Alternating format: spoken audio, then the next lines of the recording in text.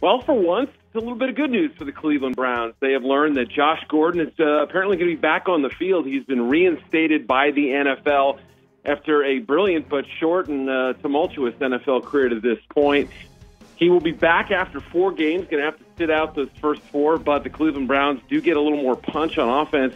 And now let's talk about the quarterback battle a little bit, because it's not like RG3 has wrapped things up. I think this probably has to help him a little bit. Remember, they were teammates 2009 and 10 at Baylor. And really, it wasn't much of a season for Gordon his first year there, but they hooked up pretty well in 2010.